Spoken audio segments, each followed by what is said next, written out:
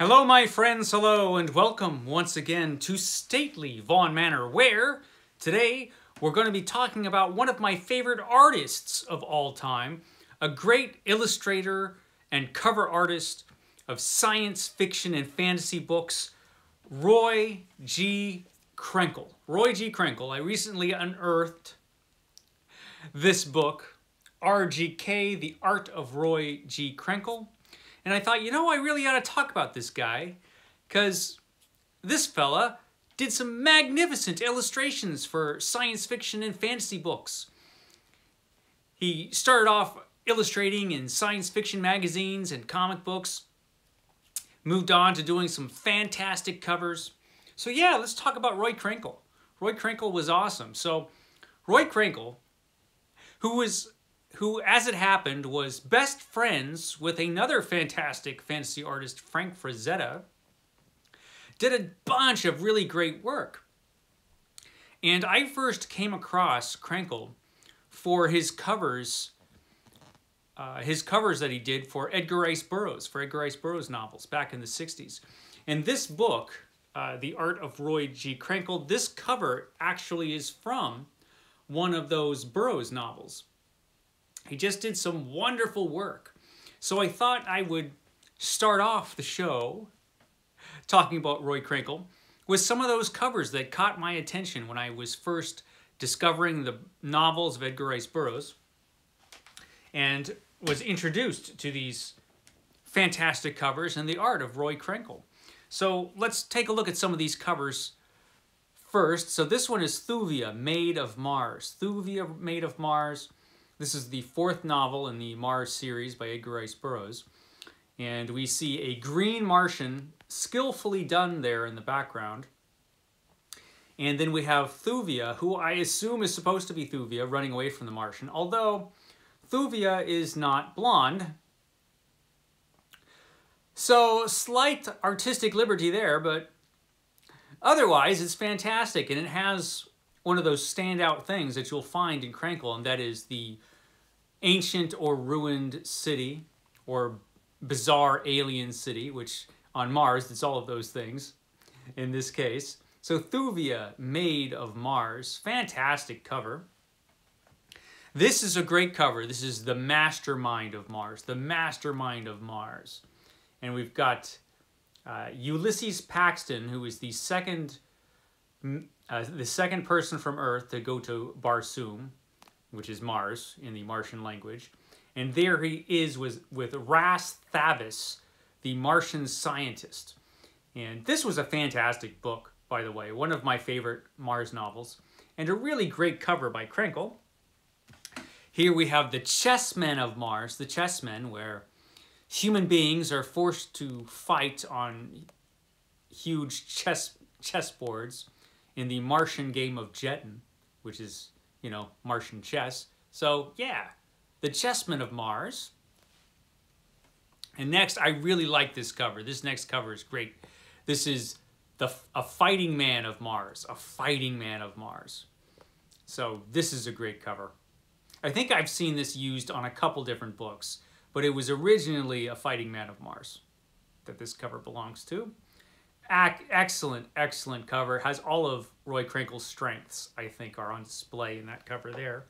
This next one is pretty interesting. This is The Wizard of Venus. The Wizard of Venus, which is the final Venus story from Edgar Rice Burroughs. There's Carson Napier there, standing off against the Wizard of Venus. Great cover. And here is that particular cover we were talking about. It was originally for The Land of Hidden Men, which is a retitled Jungle Girl. Jungle Girl was the original Burroughs story. This was just excellent. Just a beautiful, beautiful cover. And this is one of his Pellucidar covers. The Land Within the Earth, Pellucidar. Tanner of Pellucidar. This is the third novel of Pellucidar. Great, great cover. This guy knows what's going on, running away from that mammoth. That's pretty much what I'd be doing too. Then we have The Eternal Savage, which you've probably seen before if you watch this channel, because I just read this book not too long ago.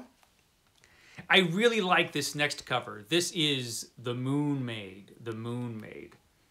That's a good cover. Frazetta did his own version of this too, I think. I think he did a Moon Maid cover as well. But I really like this cover by Krenkel. This is probably my favorite. That one right there. Here's another novel I read not too long ago, The Outlaw of Torn. The Outlaw of Torn. This is a good one, but I have to say the Frazetta version was better for The Outlaw of Torn. But another excellent cover. And this is one of my favorites because it has some of the things that Krenkel was so good at, which was dinosaurs and saber-toothed tigers. He loved saber-toothed tigers. And this is The Land That Time Forgot.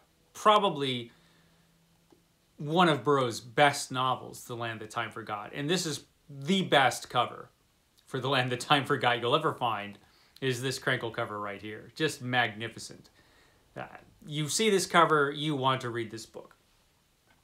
And then later on in the series, this is the second book, and actually it's the second part of one novel. This is The People That Time Forgot. When Ace published The Land That Time Forgot, it split it up into 3 parts. And so Krenkel got to do 3 covers for The Land That Time Forgot. And this is for part 2. Another great cover. So these covers are how I was introduced to this artist. I just love them. I love the atmosphere, and he seemed to capture the spirit of Edgar Rice Burroughs. But he didn't just illustrate Edgar Rice Burroughs' books. He also illustrated some of the work of my very favorite artist of all time, and that would be Robert E. Howard.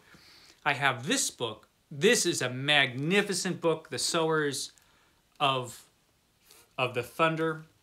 This is by Robert E. Howard. And this was a Donald Grant book. Yeah, Donald M. Grant. This was published in 1973. So this is a book of stories by Robert E. Howard, the creator of Conan the Barbarian. These are some of his historical stories. And this is beautifully illustrated by Krenkel. And I'll take off this dust jacket because he also did the design for the cover itself for the book. Really cool, really nice work. Spectacular end papers there by Krenkel. And I particularly like this edition because it's signed by Krenkel. It's signed not to me, but to somebody named Bob Sidebottom.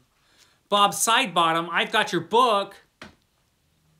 But that is Krenkel's signature, so it's kind of cool that I have a signed book of Krenkel's art, and beautiful cover page there with the cover illustration. And this book, all along the text, nearly every page of the text, there's illustrations just in there, embedded within the text itself. So it's really pretty cool. It's a wonderful way to read this book with all these great little atmospheric illustrations by Krenkel. Just wonderful, wonderful illustrations. And there's some full-page illustrations in here too. This is really cool. Another great picture by Krenkel. Let's see if I can get a couple of those full-page illustrations, if I could find them. They're in here somewhere. Here we go. Yeah, look at that. That's awesome. I mean, this guy had such talent, and he was so good at capturing the essence of a writer's work and doing his own interpretation of that. Look at that. That's just amazing. Such wonderful detail. I mean, he's got that ancient city. He's got it all going on, Krenkel. Just a fantastic illustrator. Yeah, this book is incredible. So this was a really great artistic achievement by Krenkel. But of course, he did a lot more than that. So let's take a look at some of the other work that he did that you could find in this wonderful volume. This was originally published in hardcover. I think it was a hardcover with a slipcase. But unfortunately, I don't have that one. But I'm pretty happy to have this one just because There's so much wonderful artwork in here. And there's a lot of commentary by other artists and writers who knew and respected Krenkel and his work. Just a lot of great stuff in here. Has some of his comic book work. I think this was for either Eerie or Creepy. I can't remember. Does it say? Yeah, it was for the first issue of Creepy magazine. That comics work was done for. And of course here we have the full illustration there for Jungle Girl. Yeah, just such wonderful work. Have to be careful going through this so I don't, you know, get any of the nudes. Lots of nakedness in Krenkel's work. That's pretty good. That's for the third part of The Land That Time Forgot, Out of Time's Abyss. Wonderful work. Just some really cool stuff in here. Let me go forward to a little bit. Let me see. I don't want to. There's something I don't want to miss in here. This is actually some early Robert E. Howard illustrations there. He did some work for a fanzine called Amra, which was kind of how he was discovered by the paperback publishers. That's the Eternal Savage, the original illustration for the Eternal Savage.